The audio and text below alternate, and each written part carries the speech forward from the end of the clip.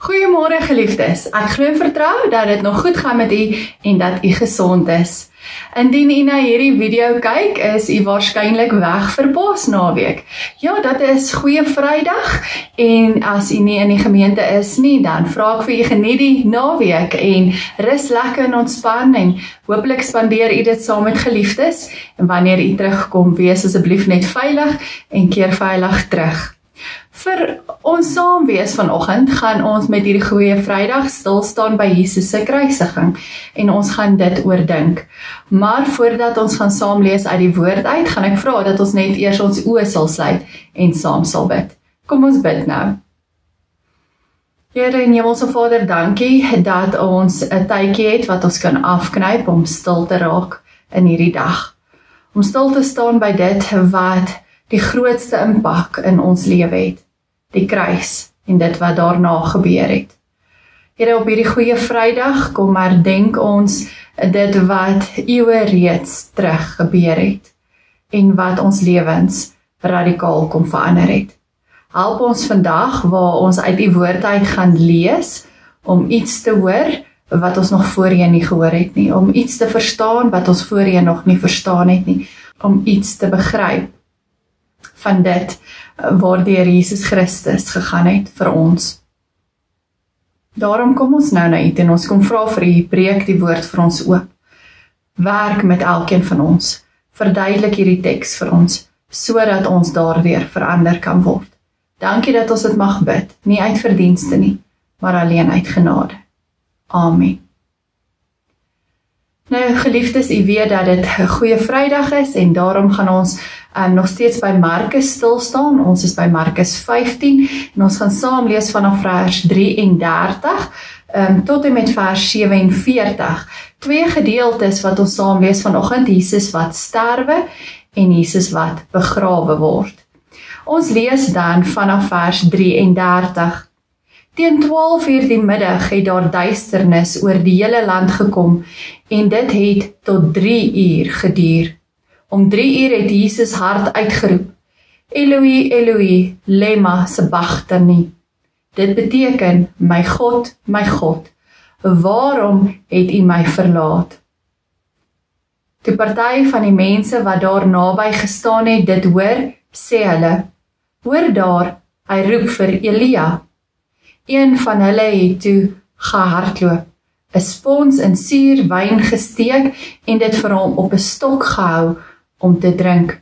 Hy het gesê, wag, kom ons kyk of Elia hom van die kruis kom afhaal. Daarna het Jesus hard uitgeroep en die laaste asem uitgeblaas. Die voorhangsel in die tempel het van bo tot onder middeldeur geskeur. Toe die offisier wat reg voor Jesus gestaan het, hom die laaste asem so sien uitblaas het, het hy gesê, hierdie man was werklik die seun van God. Daar het ook vroue op 'n afstand gestaan en kyk. Onder hulle was Maria Magdalena en Maria, die moeder van klein Jakobus en Joses en Salome. Toe Jesus nog in Galilea was, het hulle oral saam met hom gegaan en hom versorg. Baie ander vroue wat saam met hom na Jerusalem toe gekom het, was ook daar. Dit was Vrydag, dit is die dag voor die Sabbatdag, en dit was al die middag laat. Josef van Arimatea, 'n vooraanstaande lid van die Joodse Raad, en iemand wat self ook uitgesien het na die koms van die koninkryk van God, kom toe daaraan. Hy het dit gewaag om na Pilatus toe te gaan en die liggaam van Jesus te vra. Pilatus was verbaas om te hoor dat hy al dood is. Hy het die offisier laat roep en hom gevra of Jesus lankal gesterf het. Toe hy van die offisier verneem dat dit wel so is, het hy die lijk vir Josef gegee. Josef het 'n stuk linne gekoop, Jesus van die kruis gaan afhaal, hom in die linne toegedraai en neergelê in die graf wat in die rots uitgekap was. Hy het die klip voor die ingang van die graf gerol. Maria Magdalena en die moeder van Joses het gestaan en gekyk waar hy neergelê word. Nou geliefdes, Ons lees net tot so ver. Vanoggend wil ek begin deur aandag te gee aan die gedagte dat dinge soms in ons lewens donker raak. Dit is tye wanneer die lewe vir my en jou oorweldigend raak. Wanneer dit donker word en soos 'n kombers om jou kom lê en jou vasdruk. Vir party mense is dit wanneer hulle momente van depressiwiteit beleef. Ander beleef dit wanneer dit momente van hartseer of verlies is, wanneer hulle geliefde aan die dood afgestaan het. Vir sommige van ons is dit wanneer daar dinge in ons lewe gebeur wat vir ons swaar is, wat vir ons moeilik is, wat ons laat voel dat ons ly, dat ons smart, pyn en verdriet beleef. En dan, wanneer ons hierdie momente beleef, dan is dit asof ons lewe donker word. Want ons voel 'n gevoel van hartseerheid, van alleenheid, van eensaamheid, van hopeloosheid of selfs magteloosheid. En daarom voel dit vir ons asof die lewe donker geword het.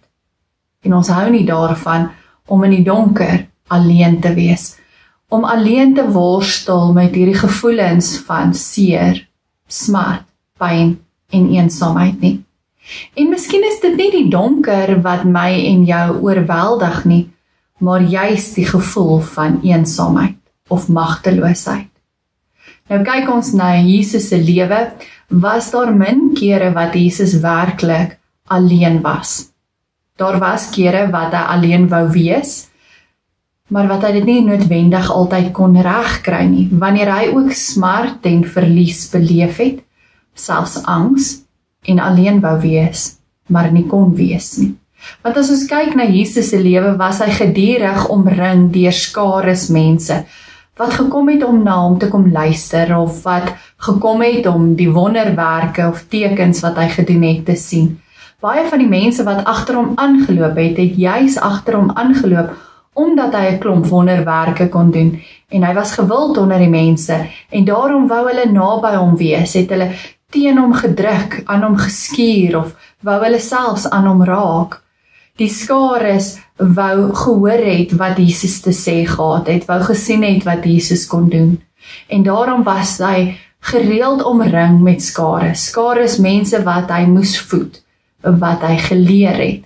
En dan selfs van die tye wat hy alleen wou wees en eenkant gaan sit het om 'n bietjie asem te skep of aan sy hartseer aandag te gee of wat hy wou stil word om te bid, was dit van korte duur, want die mense het hom gesoek en hom gevind en dan weer na hom toe gestroom en dan het hy sy menswees eenkant toe geskuif. Die behoefte aan 'n bietjie stilte of alleen wees of rus, eenkant toe geskuif en aandag gegee aan hierdie skares wat hom opgesoek het. Nooit het hy hulle weggestuur nie. As ons vandag so bietjie in die voetspore van Jesus loop, dan sal ons sien dat tot en met Jesus se kruisiging het die skares al hoe minder begin word. Jesus was op pad na Jerusalem toe en daar was 'n groep skares wat hom ingewag het. Toe Jesus Jerusalem binnegekom het, het die mense gejuig en gesing en geraas gemaak en takke en klere voor hom gegooi, want hulle het gedink dat die koning uiteindelik gekom het. En hy het ingery gekom met hierdie juigende skare op 'n donkie se rug. Jesus was op pad na die tempel toe, en soos wat Jesus nader aan die tempel gekom het, het die skares al hoe minder geraak. En op die einde van die dag was daar net 'n klein groepie mense wat hom tot by die tempel toe gevolg het. Onder hierdie mense was ook die fariseërs gewees, 'n klein groepie kerkmense wat agter Jesus aangeloop het. Hulle het natuurlik agter hom aangeloop omdat hulle hom wou uitvang. En dit was ook by hierdie tempelgebeure waar hulle finaal besluit het om Jesus dood te maak. Na die tempelgebeure het die groepie egter nog kleiner geword toe Jesus nagmaal gehou het saam met sy 12 disippels. Hulle het later aan 11 geword. Dit is onmerklik hoe die groepie die heeltyd kleiner en kleiner word, want selfs op die Olyfberg het die groepie nog kleiner geword. Jesus het op die Olyfberg gegaan om te gaan bid en stil geword, en daar het hy vir Petrus en die 2 seuns van Zebedeus saam met hom gevat. En selfs daar kon hierdie enkelinge hom nie ondersteun en help nie, want hulle het aan die slaap geraak, terwyl Jesus alleen moes worstel met hierdie lydingsbeker wat oor sy pad sou kom. Voor Caiaphas en sy verhoor het net Petrus by die vuur oorgebly. En ewe skielik was dit net Jesus. Ja, Jesus op sy eie. En dit kom ons agter as ons kyk na die opskrifte van die Markus evangelie. Ons lees daar dat dit Jesus voor die Joodse raad was. Jesus wat voor Pilatus verskyn het. Jesus wat bespot is. Jesus word gekruisig. Jesus wat verlaat is deur almal. Wat in die steek gelaat word deur die skares, die kerkmense, die disippels en selfs sy geliefde Petrus. En dan kry ons hierdie uitroep van verlatenheid. My God, waarom het U my verlaat? Jesus het 'n gevoel gehad van alleen wees, van eensaam, van donkerte. En dit is tog ook die gevoel wat ek en jy met drukke ervaar, wanneer die swaar kry, die eensaamheid, die alleen wees vir ons te groot is. Nou geliefdes, op Golgotha het dit skielik baie donker geword, net nadat Jesus hierdie woorde geuiter het. Teen 12 uur lees ons, in die middel van die dag, het daar duisternis oor die hele land gekom, en dit het tot 3 uur die middag geduur. Die donker is so 'n belangrike gedagte, dat dit in al 3 die evangelies, naamlik Matteus, Markus en Lukas, beklemtoon word. Wat wil die evangelieskrywers vir ons hierdeur sê? Wat is die betekenis van hierdie 3 ure se donkerte in die geskiedenis van die wêreld?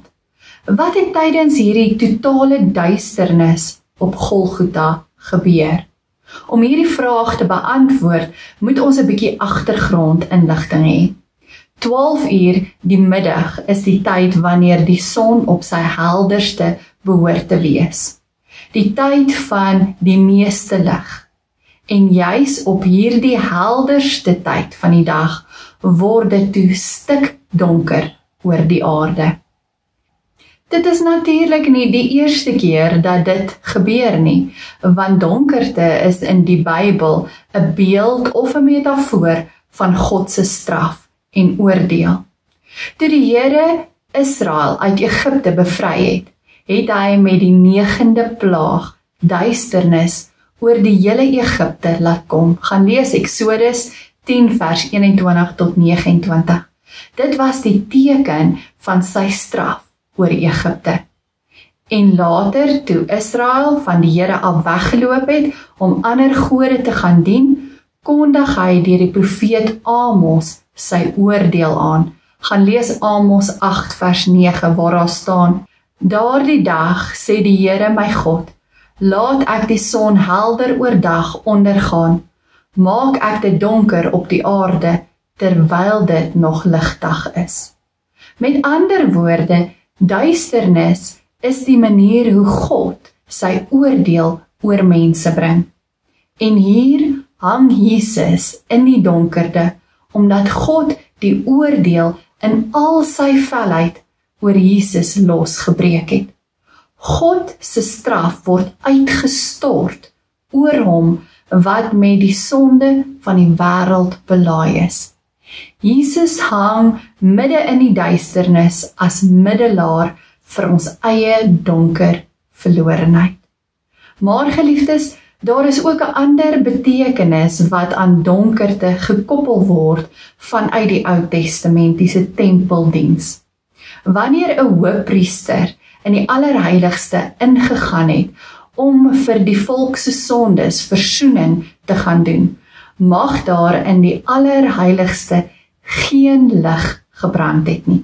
Die hoëpriester moes deur die donkerte van 'n wierookwolk omring wees wanneer hy vir die volk se sonde ingetree het by God die Vader. En nou, hier op Golgotha, gaan ons ewige hoëpriester in die donker allerheiligste in, om daar voor die troon van God versoening te doen vir ons sonde. Daarom word alle lig uitgedoof en trek God self 'n sluier oor Jesus se onbeskryflike smart en lyding. Daar in die donker, voor die troon van God, bring Jesus versoening vir die wêreld se sondes. Presies wat daar gebeur het, weet ons nie, maar gedurende die 3 uur van duisternis bereik Jesus se lyding 'n dieptepunt waar hy totaal en al alleen en verlate is. So alleen soos wat niemand nog ooit van tevore was nie. Alles wat hy tydens sy lewe op aarde gedoen het, het uitgeloop op hierdie verskriklike oomblik van donkerte, van totale eensaamheid en absolute verlatenheid. My God, waarom het U my verlaat? 3 uur die middag, aan die einde van die 3 ure se donker, het hierdie uitroep van verlatenheid uit Jesus se hart uitgeskeur. Geliefdes, 3 uur was die tyd van gebed. Dit was vir die Jode die uur om te bid. Elke dag van 3 uur tot 4 uur is God se aangesig deur sy kinders gesoek. Gaan lees wat sê hulle in Handelinge 3 vers 1, waar Petrus en Johannes tempel toe gegaan het vir die uur van gebed. Dit is 3 uur. Dit is wanneer God se kinders tyd afgesonder het om met hom in gemeenskap te tree, om in gebed na God toe te gaan. Geliefdes, die geweldige betekenis van die donker en 3 uur is dat daar vir Jesus in hierdie uur van gebed, in hierdie uur van gemeenskap met God, in hierdie uur waar hy in God se teenwoordigheid moes wees, waar hy die aangesig van God moes ervaar en beleef het, was daar geen gemeenskap met God moontlik gewees nie. In hierdie uur van gebed het Jesus geweet dat God nie na hom sou luister nie. In daardie tyd van donker was daar vir Jesus geen ondersteuning van sy Vader nie. Geen oor om te luister of 'n skouer om op te leun nie. Hy was totaal en al alleen en verlate. Daarom, geliefdes, sal geen mens ooit die uitroep van Jesus ten volle kan verstaan nie. En hopelik sal ons nooit hierdie verlatenheid hoef te verstaan nie. Want die enigste plek waar hierdie verlatenheid verstaan kan word, is in die hel.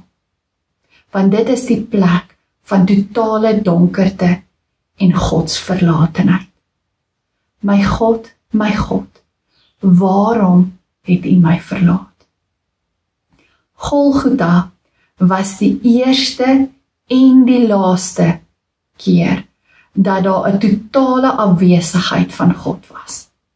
Dit was die eerste en enigste keer waar God iemand in sy pyn en worsteling verlaat het. Die een en enigste keer waar God sy rug op iemand gedraai het. Maar Jesus het in daardie donker, eensame tyd die voorhangsel geskeur, sodat God se versoeningslig tot in die allerheiligste van die tempel kon deurbreek. Jesus is deur die dal van Gods verlatenheid, sodat ek en jy nooit weer deur God verlate sal kan wees nie. Selfs al gaan ek en jy deur die dal van doodskade wee, sal ek en jy geen onheil vrees nie, want God is by ons. Geliefdes, dit beteken egter nie, dat ons nie soms in ons lewe donkerte gaan beleef nie. Dit beteken nie dat ons nie ook soms waarom vrae gaan vra nie. Almal van ons gaan eensaamheid, pyn, smart, verlies en donkerte beleef. Almal van ons gaan waarom vrae hê, soos Dawid in Psalm 22, waar hy skryf, my God, waarom het U my verlaat, en bly U ver as ek om hulp roep? My God, ek roep bedags en U antwoord nie, ook snags, maar ek kry geen rus nie. Ja, ons sal ook soms soos Dawid vra, waarom God, waarom gebeur hierdie dinge, waarom voel dit vir my asof U my verlaat het? En soms sal dit ook vir ons voel asof God nie teenwoordig is nie. Hoeveel keer het ek nie al by mense gesit wat hulle vir my sê, dit voel of God nie by my is nie, dit voel asof God my verlaat het, dit voel asof God nie vir my luister nie. Ek bid, maar God hoor nie as ek bid nie. Dit voel vir my asof ek teen die plafon vasbid. En ja, soms voel dit vir ons so, maar geliefdes, vandag kry ons die troos, dat dit onmoontlik is vir ons om God verlate te wees. Want Jesus Christus het dit kom verander. Jesus Christus het gesterf vir ons, was God verlate vir ons, sodat ek en jy nooit weer so hoef te voel nie. God sal nooit weer sy rug op die mens draai nie, as gevolg van dit wat Jesus Christus kom doen het. Dit is die volle betekenis van die donker dood van Jesus. Christus was God verlate, sodat ek en jy nie God verlate hoef te wees nie. Christus was geheel en al alleen, sodat ek en jy nooit weer alleen hoef te wees nie. God het sy rug op Jesus gedraai, sodat hy nooit ooit weer sy rug op ons hoef te draai nie.